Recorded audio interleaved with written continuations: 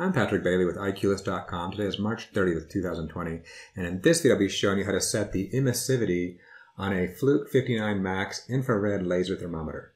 Now this video is not my normal 3D printing kind of video. I'm making this video because I made a video a while ago comparing a Fluke 59 infrared laser thermometer to a cheap laser thermometer, so folks could see which one they might want to use for homeschooling.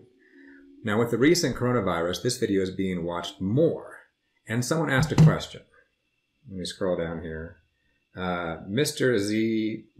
Jed, hi, we have 3 new Fluke 59 Max IR meters. It's being used for screening corona patients for high body temperatures, but apparently all 3 of them are showing wrong temperatures simultaneously. So if you can kindly help us set the settings correctly, it will be hugely helpful. Thanks in advance.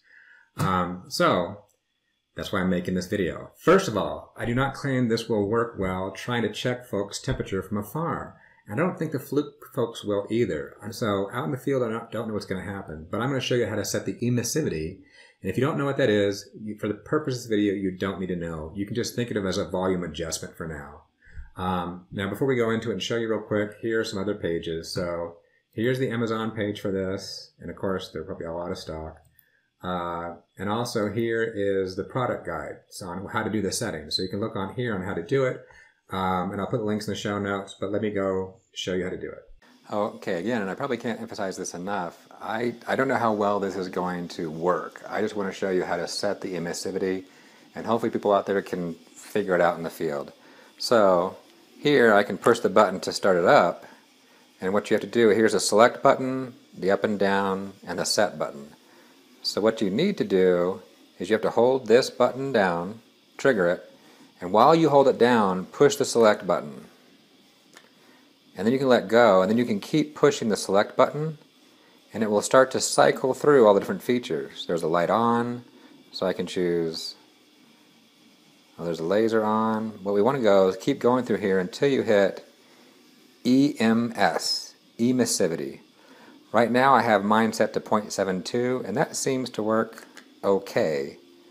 Well, now I gotta restart it, going too slow. So here you can push the up and down button to change that. And there might be different conditions, different weather. I don't know how this is going to affect it, but I'll put mine at 0.72. Hit the trigger button again, and now it's set at 0.72. Now I did go around my house, and it was kind of funny. I went to my wife, handed her this, and told her to shoot me. And she did shoot my forehead. I told her to shoot my forehead, and she did. And it kind of got a decent number. So I got a decent number on her forehead, on mine, on my mother-in-law's. But then my son was downstairs studying, and he had a little space heater, and he'd been staring at it like this for hours. And his was a little hot because he was right in front of a heater the whole time.